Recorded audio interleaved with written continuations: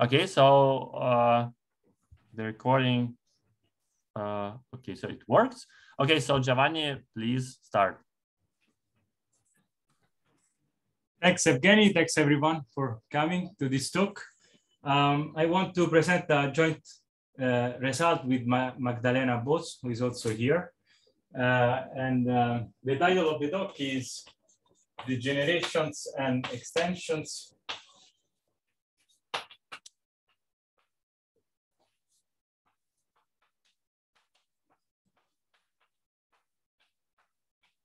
of symplectic and orthogonal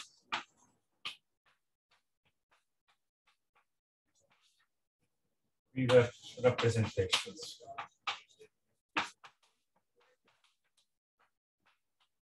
So the title of the talk is the title of our joint paper, which is on the archive, and wants to recall the celebrated paper of Klaus Bongartz called On the Generations and Extensions of Finite Dimensional Modules.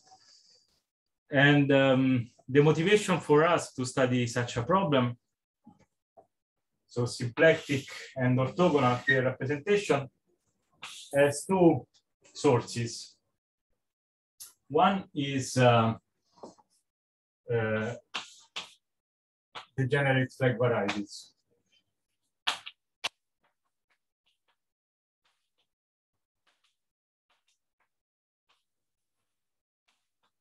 The second motivation comes from a study of the orbits of N2 SP when and N2 of ON. So there are two motivations for us to study the problem I'm going to present. So let me sketch the idea of the motivation. So for one, with Evgeny, we consider a family. Giovanni, could you please recall what is N2? Oh, yeah. I'm going to, but N2 is just the set of two nilpotent matrices in the Lie algebra of the symplectic group and the orthogonal group. Okay, thank you. And on this set, the Borel acts. Thank you. And once we want to understand the orbits. So for one has the universal quiver Grassmannian over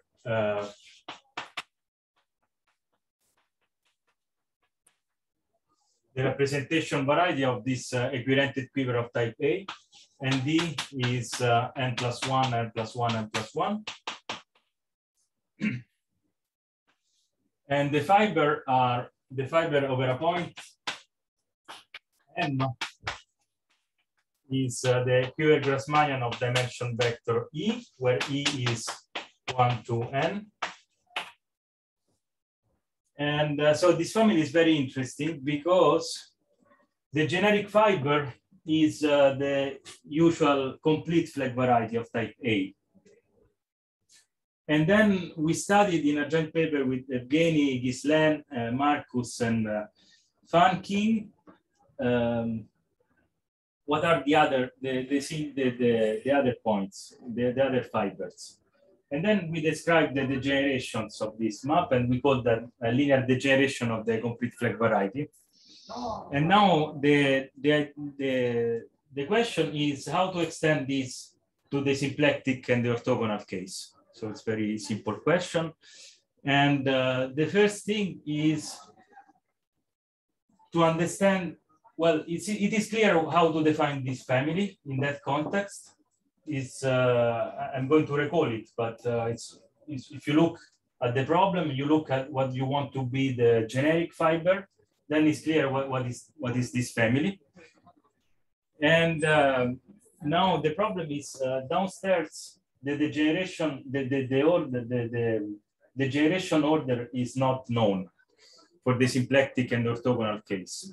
So this problem, this theorem that I'm going to present wants to fill in this gap. So we want to describe the degeneration order for symplectic and orthogonal representation of this quiver here. Of course, I didn't define what are symplectic and orthogonal representation, but just a motivation, okay? And then for the second problem, this problem of describing B orbits of two nilpotent symplectic and orthogonal matrices is translated into a problem of degeneration order for symplectic and orthogonal representation of an algebra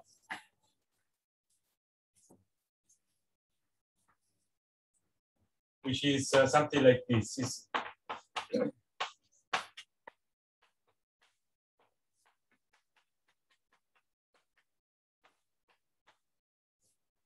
So it's like a type A equivalent quiver with 2n+1 vertices. And then there is a little loop on the central vertex. And the relations are that alpha squared is 0 and also BA is 0. So there is an algebra, and this algebra has self-duality. It's for a certain dimension vector, the orbits corresponds to the B orbits of the loop. I mean, that's somehow the idea. And once one wants to describe the degeneration order for these algebras with self-duality. Okay, somehow it's, but in both cases, the situation is the following. There is a X, some complex algebraic variety, which is acted upon by a group G.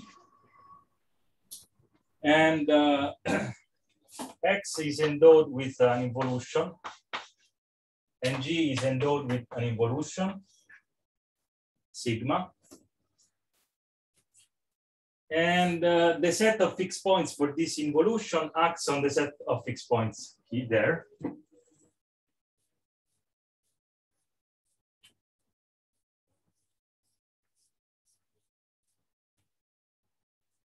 So sigma and delta are two involutions.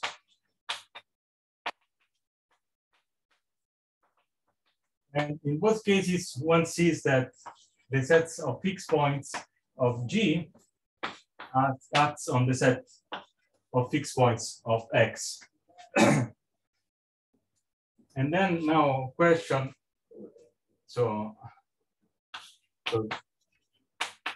question is, suppose that X is a fixed point in X. Is it true that the orbit of X by the small group is nothing but the orbit of X by the big group intersection with the set of fixed points? So, and the second question, does it hold for the closure?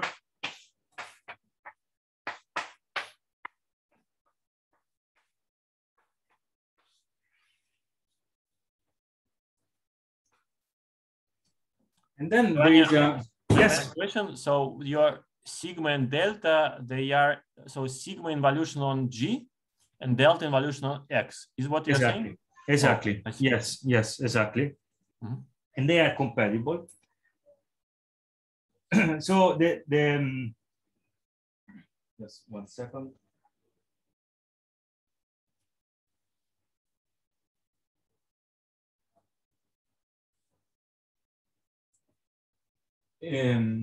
So think of the following classical situation. And compatible means that G sigma X on X delta. Is that right? I'm going to tell you. Just okay. Okay. Yes, but that's basically it. So, for example, think of the following situation. X is the set of nilpotent n times n matrices.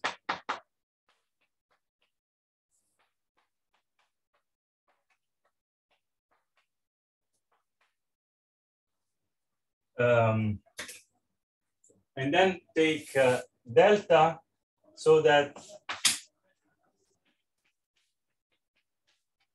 the set of fixed points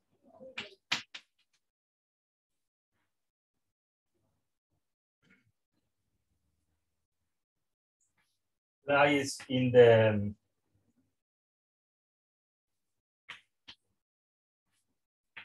Lie algebra of the symplectic group, SPN. So it's the nilpotent cone.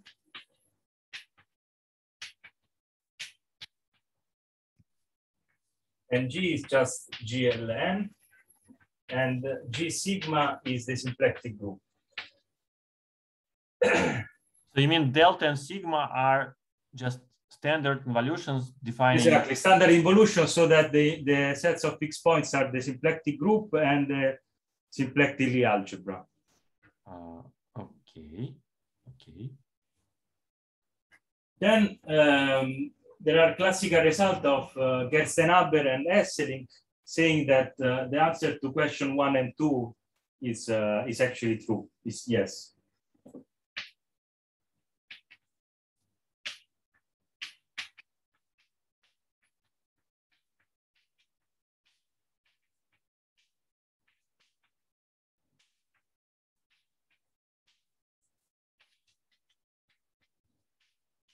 Answers is yes, in both cases.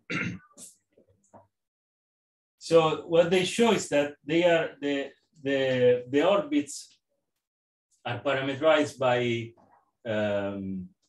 by symplectic partitions, and one orbit is in the closure of the other if the symplectic partition is obtained by the other by pulling down some squares, right? In order so they are to show that there is a one parameter subgroup sending one element into the other one. And this question can be formulated in a more general context. So like here, so X and G are, so the general problem is the following. So suppose that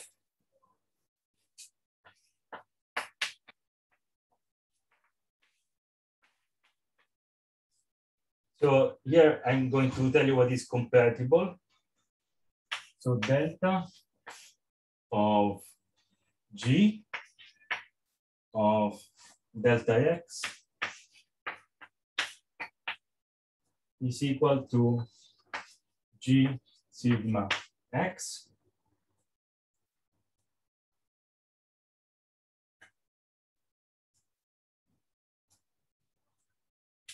yes, so that's the compatibility that I require. So that's the notation for the action of sigma. And that's the notation for the action of delta. Okay, so that's the compatibility. Then the second, and then there are three hypotheses that I'm going to put that holds obviously here. So G is a subgroup of the group of invertible elements of finite dimensional associative algebra. Giovanni, I'm sorry, I'm asking about the first. So the first probably just means that delta and sigma are commute. Is it true? So I mean, delta is an involution, right? Yes. So if you put it on the right, then you get delta sigma of Gx. Yes. Is delta of X. Yes, exactly. Mm-hmm. Yes, they commute. But you don't take G sigma on the left, do you? No, I don't. Mm-hmm. No, so they don't commute. There is no G sigma here. Yeah. This. So you don't need this sigma. Yes? No. There is no sigma on the left. Okay. Thank you. Mm-hmm. So the second hypothesis that I want to put is that G can be realized as a subgroup of the group of invertible elements of finite dimensional algebra.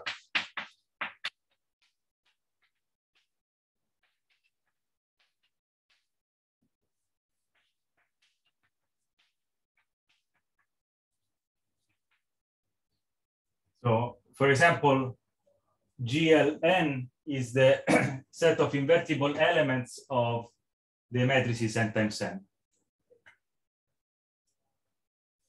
Third condition is that the anti-involution, so G goes into G sigma inverse. So this goes from G to G, extends to a linear involution on E.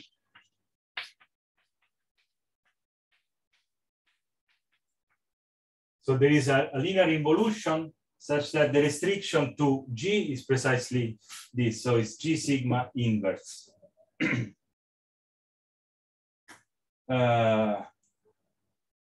And here is clear that that holds. And then the fourth condition is very strange. Giovanni, I'm sorry, what is this involution for GLN? It's just, so here the condition is something like, for GLN is G goes to G transpose JG.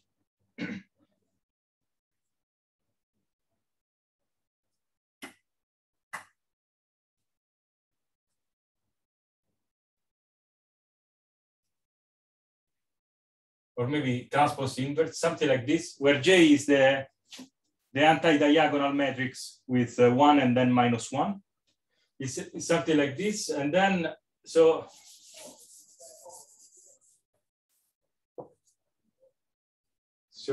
the anti-involution is just, what is it? No,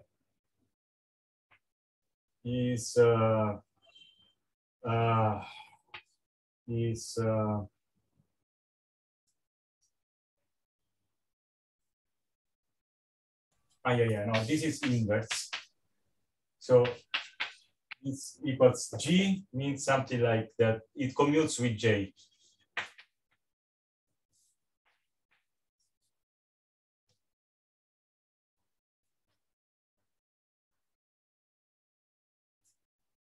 So that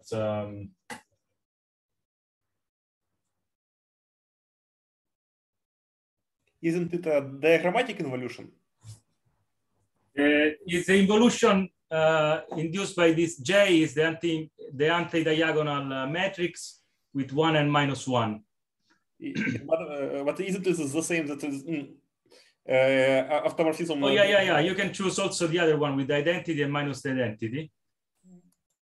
This is what you're saying? Okay. So probably so I'm just confused. So why you want G go to GT inverse? Okay, wait. So let's work this out. Yeah. Okay.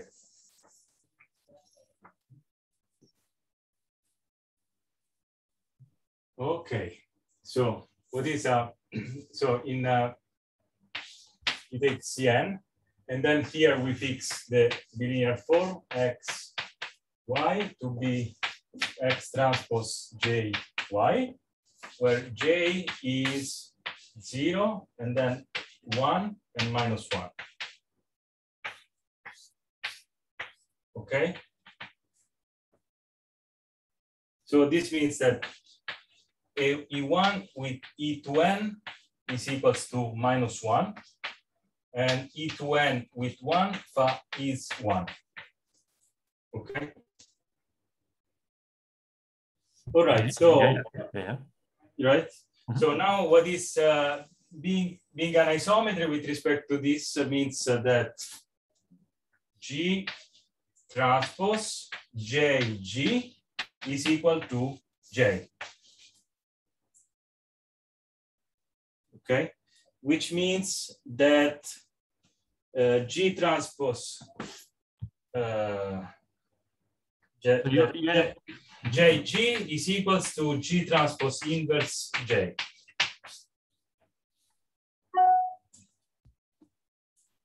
Yes, so probably, do you mean that your involution? Oh, yeah, sorry, yeah. So it's G goes to J, G transpose inverse J. Yeah, sorry, yeah, absolutely. Huh? Yes, and okay, so just, and then why do you need inverse? So I mean, in your third condition, so you say that you map G to G sigma inverse, right? So the third condition. Yes. Yes. Okay. Why do you need this inverse? Okay, because I want because I want to remove this -1, because I want this to extend to the whole here. So here the condition is that what is it?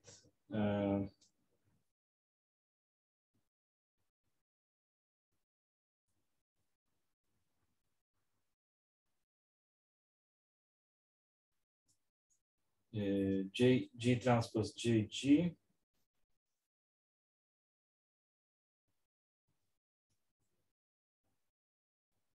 Yeah, yes. So then you take the inverse, yes. So this would mean that, so in your second line, yes, on this board. Yes. So you take first, then you inverse, and then you indeed get. Yeah, so the inverse is G goes into J, G transpose J. So that's this one. I see. So otherwise you're not getting something linear. Is that the otherwise it's not linear, exactly. Yes. Okay. Otherwise it's not linear, and it's not defined on the whole matrices. Okay. Okay.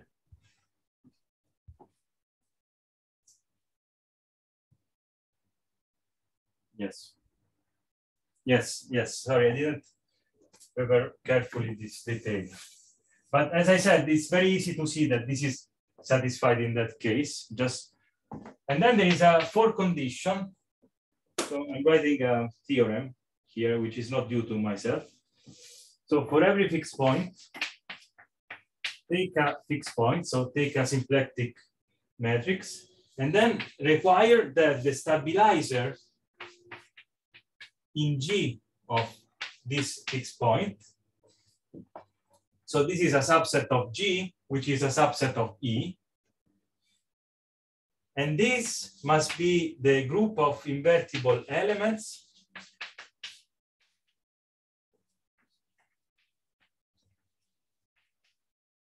of its linear span.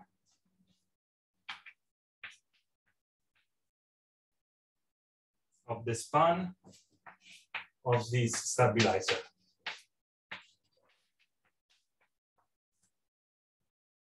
So there is this condition, which is also in this case, please trust me, it's very clear that it's satisfied. So it's because in that case, the span is, well, okay. So, okay, maybe I didn't convince you. But anyway, the theorem, there is a lemma.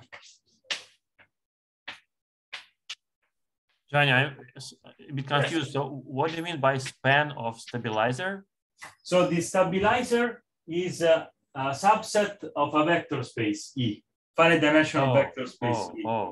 Then take the span of this vector, this set, and then you want that in this span the only invertible elements are precisely those which are in the stabilizer. So you mean, so in principle, this set of invertible, so how do you say?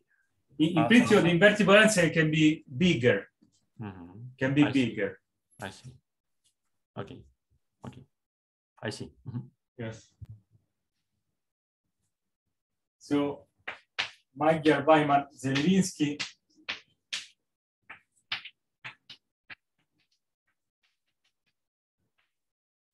They show that in this case, with these four hypotheses, then it's true that for every fixed point,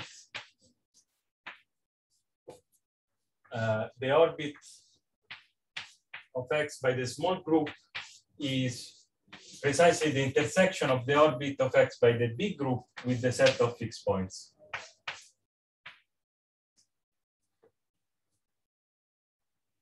So their proof is kind of number theoretical. So they show that there is a certain square root of some element. It's very tricky. It's very nice proof. And it's very general under this hypothesis. Okay. Giovanni, I'm sorry, is it clear that G sigma preserves X delta? Sorry, G sigma? Is it clear that the group G sigma acts on X delta? Yes, because of one.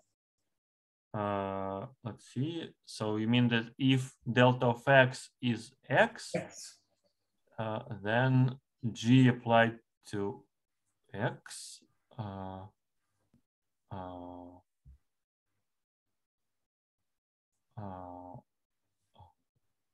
yes, I see. So you are saying that if you take G from G sigma, yes, and X from X delta, yes, then the left-hand side is delta of G of X, yes, and the right-hand side is exactly X. Exactly. So it means that no, it's exactly G of X.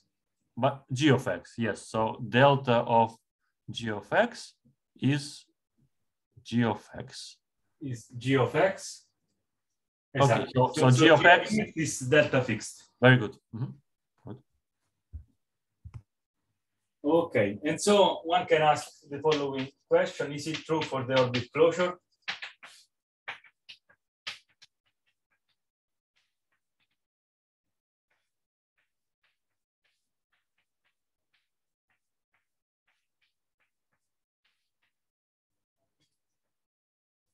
And our motivation to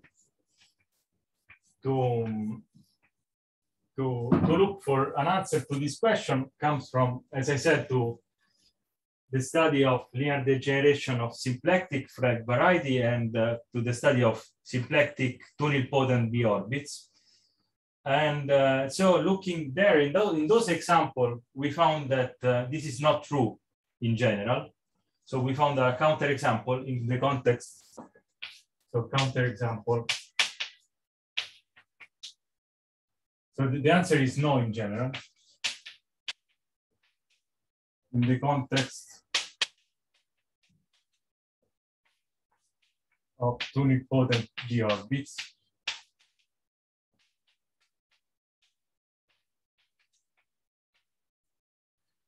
And we don't understand really the nature of this counterexample, but for sure this question, the answer to this question in this generality is no in this generality. And now let's restrict ourselves to a class of X and G where these hypotheses are satisfied. And the class is the following. We take what we call symmetric representation variety.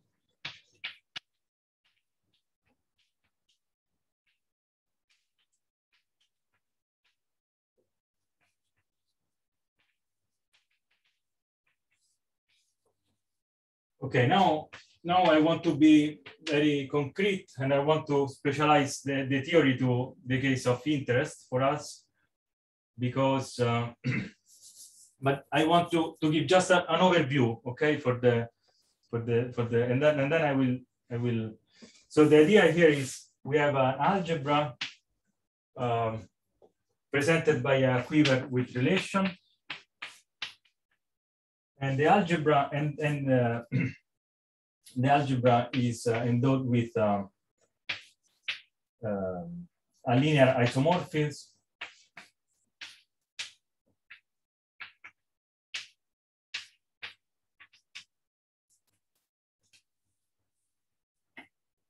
To its opposite, and so this induces a self-duality. So maybe sigma is not a good letter, or it's actually a good letter. Ah, you mean it's the same yeah. as what? Oh, yeah. Mm-hmm. So and then there is a self-duality on the representation variety of, on the representation category of this algebra.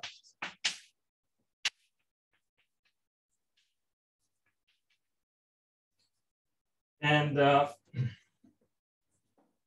this self-duality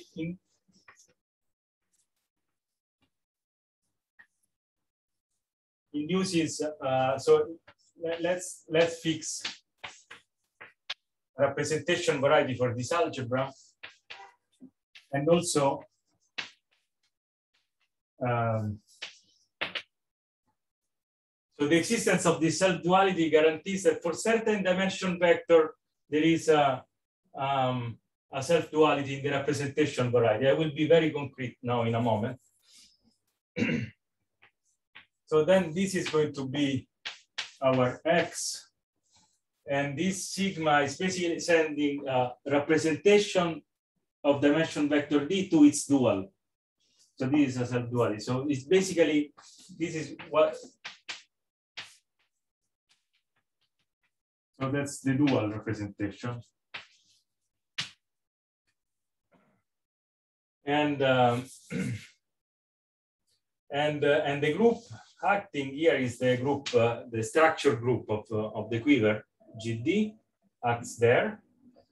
And there is a, oh yeah, you're right. I should have called it delta. Yeah, sorry, absolutely. Yeah, this is okay. No, this is okay. And then this sigma, it's basically so that the fixed points, well, whatever.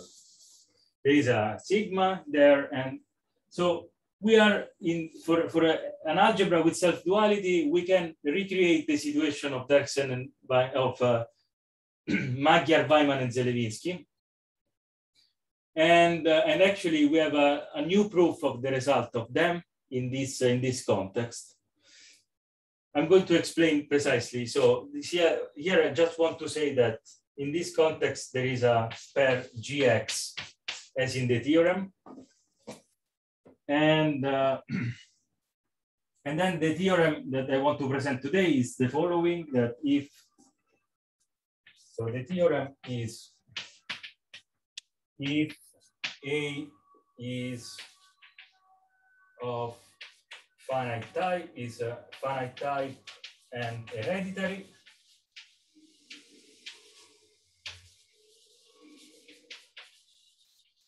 then the answer is yes. Basically, so one formulate the problem that I said in the context of any finite dimensional algebra, and then we just solve it in the first case, which is the case where A is given just by a quiver of finite type, which is just a Dinkin quiver with an involution. So that's the theorem I want to present. All right. So this problem has relation with the degeneration order for algebras. So let me recall the history a bit of the degeneration order.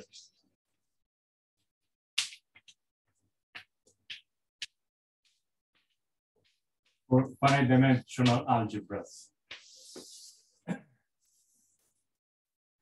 So in RD, there is the action of a group, GD, and then one say that M degenerates to N by definition if the orbit of N is contained in the closure of the orbit of M. So M and N are points in this representation variety of a fixed dimension vector.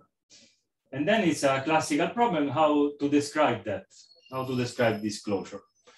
Of course, this makes sense only in the case where there are finitely many orbits. So in particular, when A is of finite type, meaning that the number of indecomposable representation is finite. Basically, it's this for everything. Okay. And the history here is very nice. So it started in the 80s with Abbeasi Stefran.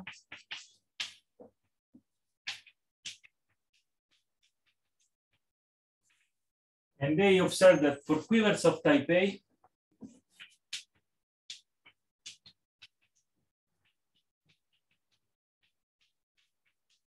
for quivers of type A, M degenerates to N if and only if the dimension of the homomorphism from M to E is less or equal than the dimension of the homomorphism from N to E for every indecomposable.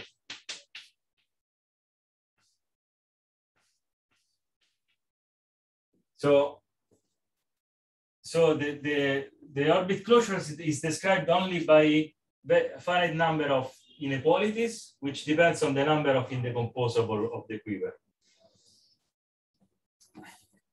Then this was extended by Ritman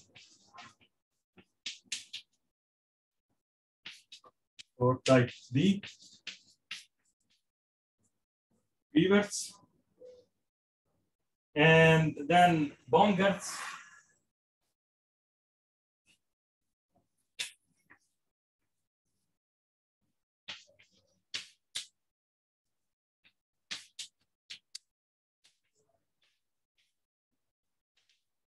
he proved that for every algebra which is directed, for every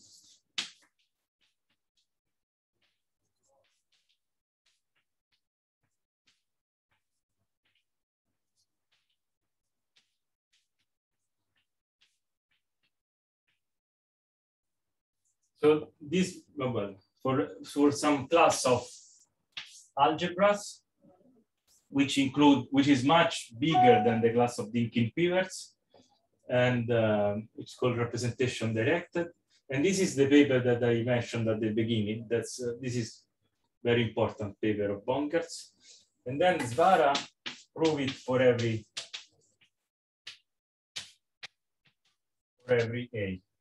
algebra of finite type. So for every algebra of finite type, there is this equivalence. The degeneration order is equivalent to this Hom order.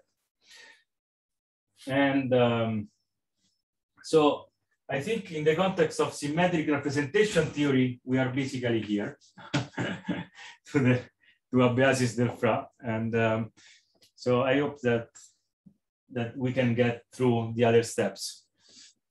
Okay.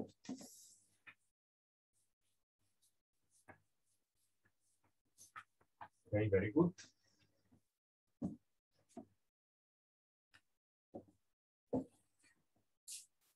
So let's AN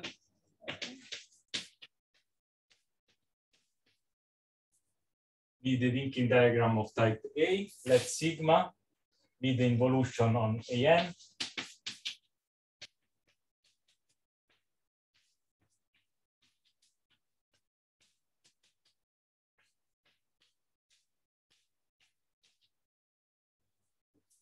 And let us fix Q, symmetric orientation. So orientation of AN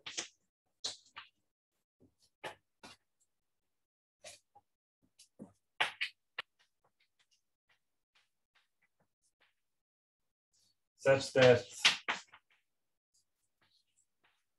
there is an arrow from I to J, and sigma of this arrow goes from sigma J to sigma I. So that's the anti-involution on Q. So for example,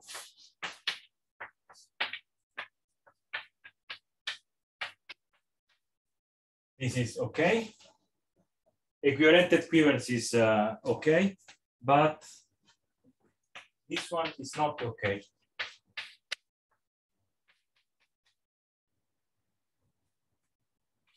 Because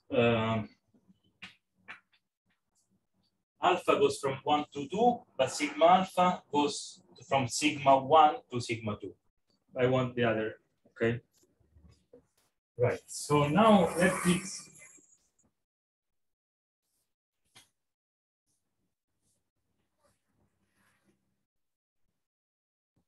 fix B.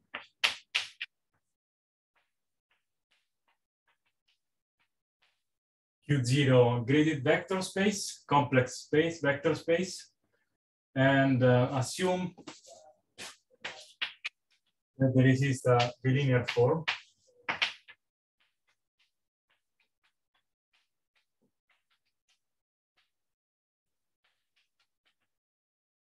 Such that it's non-degenerate.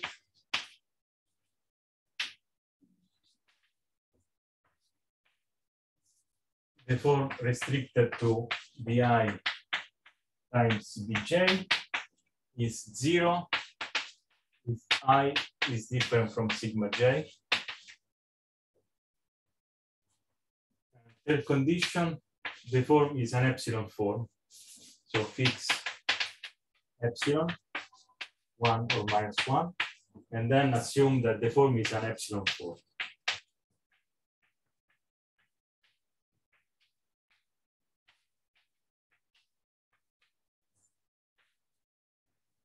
So let's look at this at condition 2. So condition 2 means that V sigma I is isomorphic to the dual, to the linear dual of Vi. So this form identifies V1 with Vn, V2 with Vn minus 1, and so on by duality. And this condition on epsilon, that is always 1 and -1,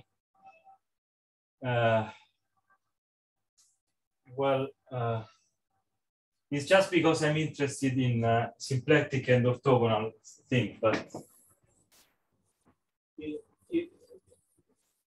one can do the theory in a more general context, I think. Okay. And now the object I'm interested in is the representation variety of Q with underlying vector space V. This is just the direct sum of the homomorphism from Vi to Vj, and Ij is an arrow of Q. So this is the representation of all the representations of Q with underlying vector space V. All right. And then I say that, so definition M in RQV is an epsilon representation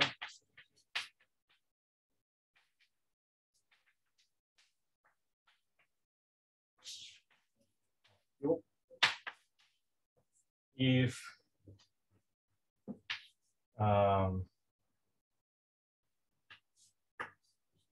so if M plus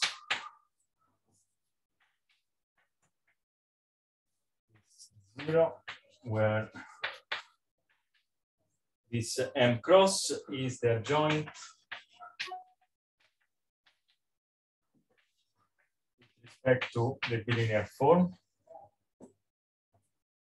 So yeah, I mean, that's kind of fancy, but I'm just saying that M alpha B W plus V M sigma alpha W is 0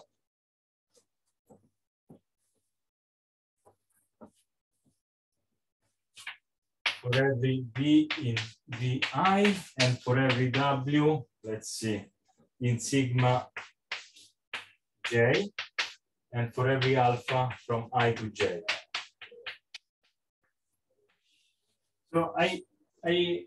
So M is a collection of maps. So then I can consider this M as endomorphism of V by putting the maps as block matrices. And then this is just the adjoint. So M is an endomorphism of V, and then since the form is non-degenerate, one can consider the adjoint of M with respect to that form. And that's just the condition, that I want M to lie in the Lie algebra of the group of isometry of V with respect to this form. Okay. Okay, so that's the variety. That's Giovanni, just maybe one question. Why you call it Yes. epsilon representation? Epsilon representation. So epsilon is hidden in the form. Yes. So epsilon means either if epsilon is 1, then it's called orthogonal. If -1 is called symplectic. Okay, good. Yes. So right. So this condition means that M lies in the Lie algebra of the isometry group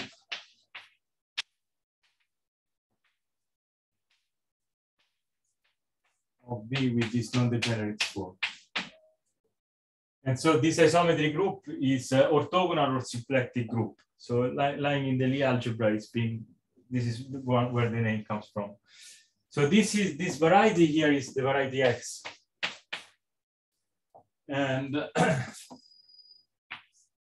then delta sends M into minus the joint of M, so that X delta is the variety we are interested in.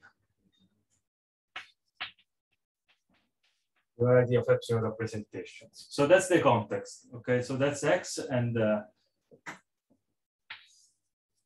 now what's the group? So G is product of GLBI. This acts on X by change of basis.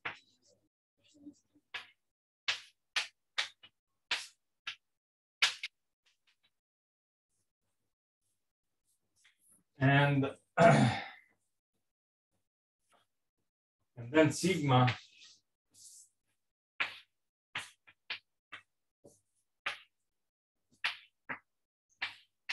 and G into a joint inverse, so that the set of fixed points is precisely the graded isometry group.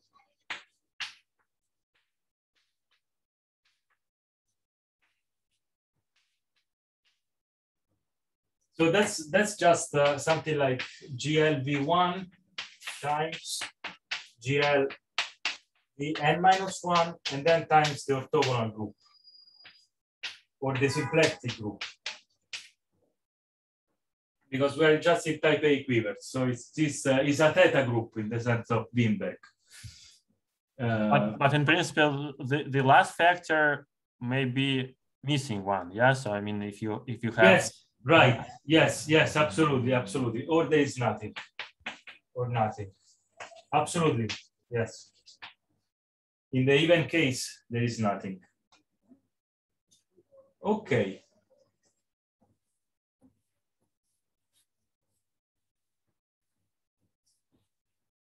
Okay. So the theorem is the following. Now take two epsilon representations.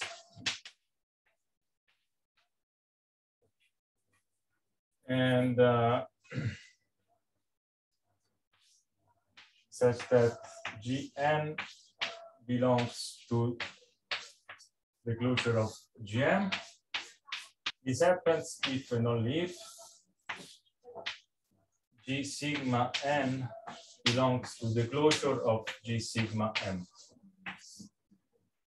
So that's the theorem.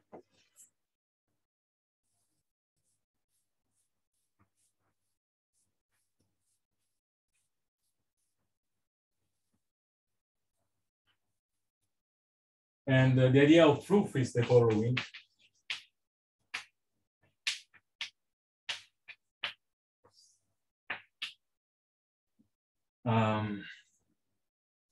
The idea of proof is the following. So one implication, so this is obvious because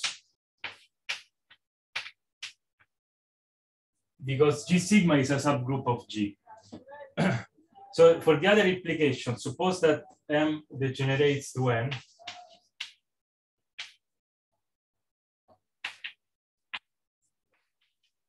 Then find the composition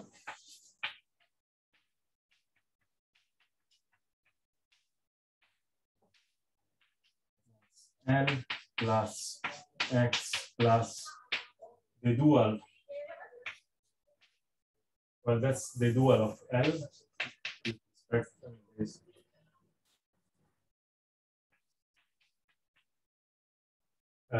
Such that L embeds into M isotropically.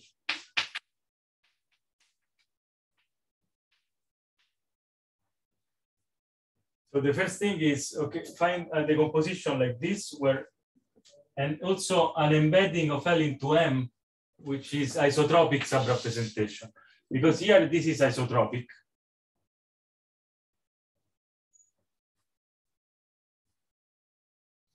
And then we look at the following diagram.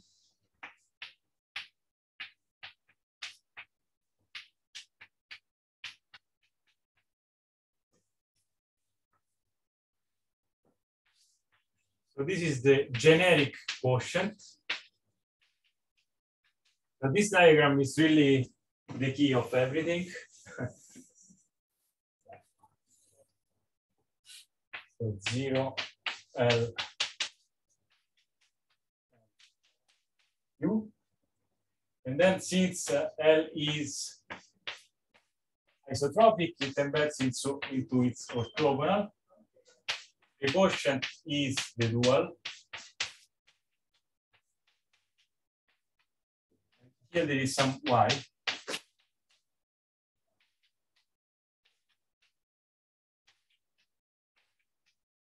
So from the fact that L is isotropic, we have this situation.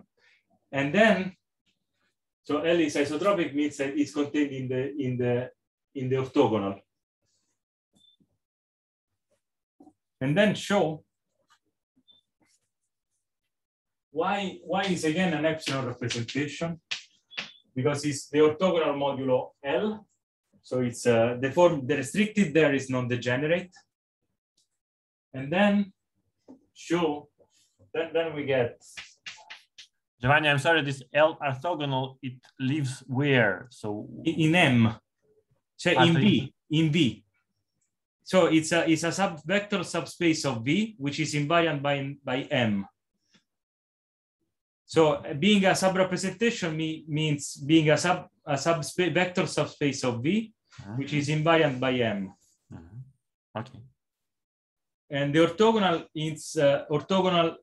So it's a subspace of V. V has a bilinear form, non-degenerate bilinear form, and then one can consider the orthogonal of this subspace. And that's a subrepresentation of M because it's because L is isotropic. Yes, but why do you know that there exists such a decomposition of N into the direct sum? Oh yeah, that's part of the theorem. Yeah, it's not trivial. It's yeah. But just the logic, it follows from your assumption that one representation sits in the closure of the orbit of the other. Exactly. Yes. It follows from the assumption. Yes. So, sorry, I don't really understand. Like you say, M is smaller than N. And yeah. So in the degeneration order. So this means it's fine. Like N is in the closure of M.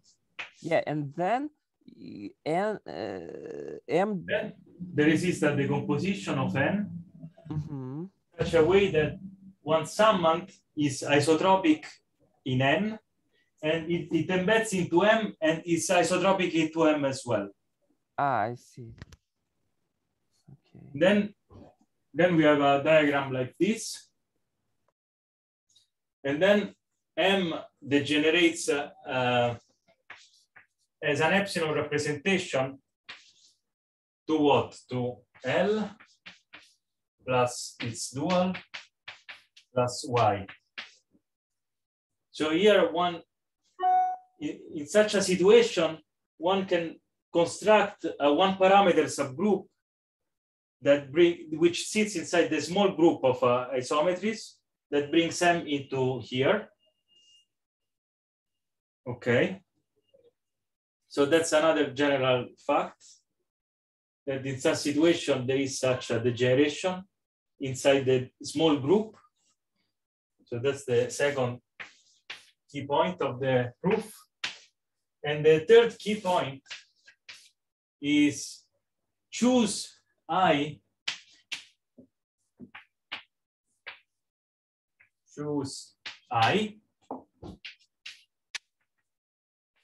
so that y degenerates to x as quiver representations, not as epsilon representations, and then conclude by induction.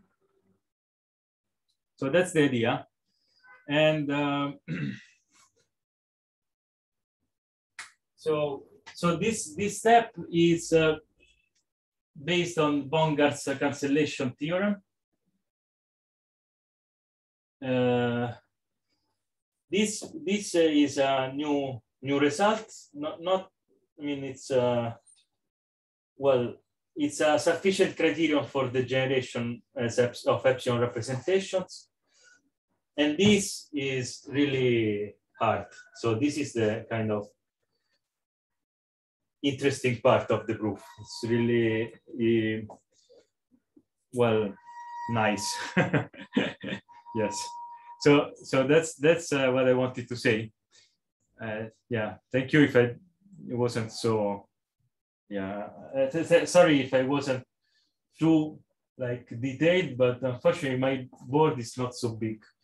So thanks again for the invitation and for your attention. So I would say I finish here. Thank you very much. So Giovanni, is your proof, so is it a proof for type A or this is a general claim? It's only for type A, because for other Dinkin quivers, there is no such asymmetry. Oh. So the only connected Dinkin quiver which have having this sigma is type A. Otherwise, the others are you take a quiver and it's opposite. But in that case, the theorem is obvious because the group acts on the other copy by contragradient action. So everything is determined by one single copy. But the orientation does not matter. Is that right? Yeah. If you take type D, for example, then there is no orientation of type D. No. I mean that in type A. So your proof works for any orientation of type A quiver. It works for every orientation which is compatible with sigma, because otherwise there is no bilinear form. I see. So in particular, it works for a equioriented quiver of type A. Yeah.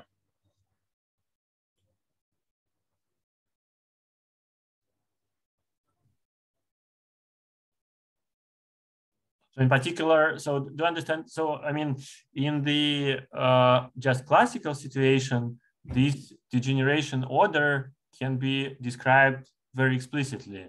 Yes. Yeah. So I mean, you just take all the composition maps. No, this is only for the equioriented. For equioriented, you just take the rank of the composition. Yes, and then just compare. Right? Yeah, even in that case, proving this theorem, I mean, is maybe easier. But for example, one of the tricks we use for the third part is based on careful analysis of equioriented type A quiver. And there is a point where, I mean, you have to work.